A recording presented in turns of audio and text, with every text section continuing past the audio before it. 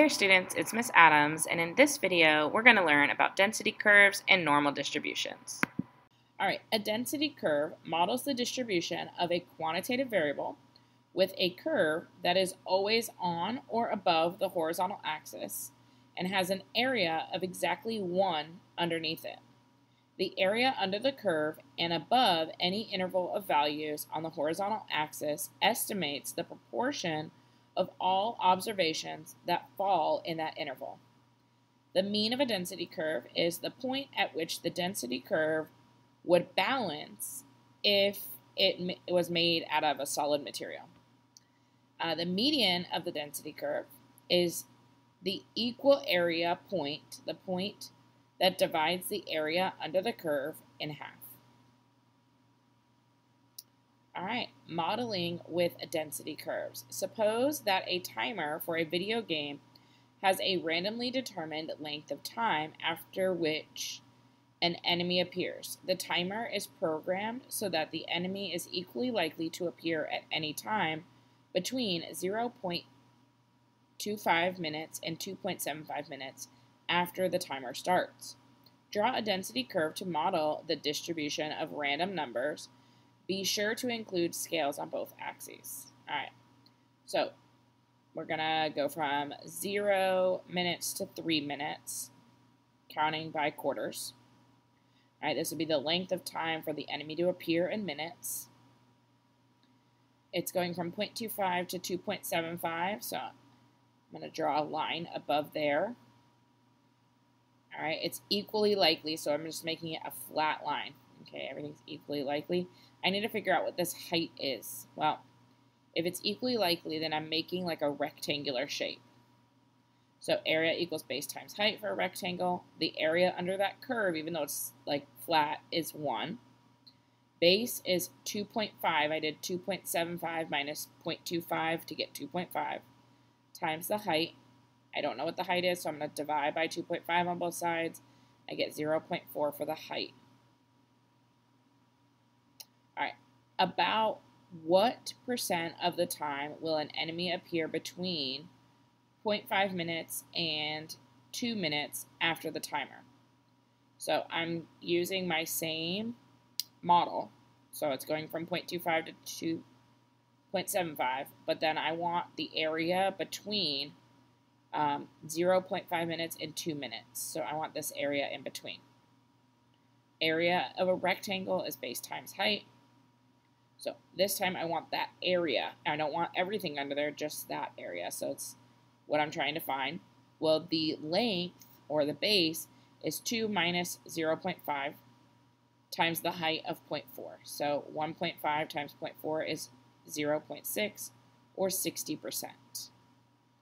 Find the 20th percentile of this distribution. Well, the percentile is the percent of values that are less than that number. So I'm trying to figure out, like, I have 20% shaded. What is that number that it's going to? Marked with a question mark. All right. So I know that the area is going to be 0.2. I don't know what the base is, but I do know the height is 0.4. So the base is going to be some number minus 0.25. Now I got to figure out what that number is. So I'm going to divide by 0.4 on both sides. And then I'm going to add 0.25 to get x by itself, and I get 0.75. So 0.75 minutes is where the 20th percentile lies. All right, mean versus the median. A density curve that models the distribution of quantitative variables is shown. Identify the location of the mean and the median by letter. All right, so this looks to be skewed left, which it's skewed towards the lower number, so it's going to pull the mean lower. All right, so the median is resistant to outliers and skewness, but the mean is not. So the mean would be A, the median would be B, and the density curve is skewed left. So the mean gets pulled towards the skew. Also, if you had to find the area, and you have this triangle, remember that area equals 1/2 base times height when you're working with triangular density curves. All right, a normal distribution is described by a symmetric single peak bell-shaped density curve called the normal curve.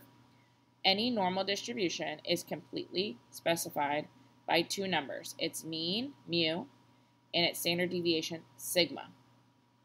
All right, so these are normal distributions on the right here. The points at which the change in curvature takes place are located at a distance sigma on either side of the mean. Those are your inflection points. All right. Graphing a normal distribution. Many studies on automobile safety suggest that when drivers of automobiles need to make emergency stops, the stopping distance follows an approximately normal distribution.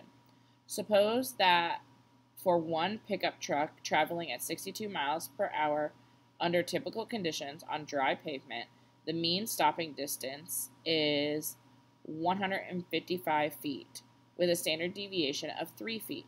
Sketch the probability distribution of x, the stopping distance from a randomly selected emergency stop, label the mean, and the points that are 1, 2, and 3 standard deviations from the mean. All right, so here's my normal distribution. I'm going to go and put a line down the center.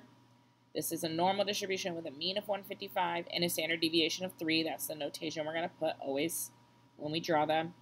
So we're going to start with 155 in the center. As I move to the right, I'm going to be adding 3 each time. So 155 plus 3 is 158. 158 plus 3 is 161, and then 164. As I move to the left, I'm going to subtract 3 each time. So 155 minus 3 is 152. Minus 3 is 149. Minus 3 again is 146. So there's my normal distribution. All right, thanks, and see you next time.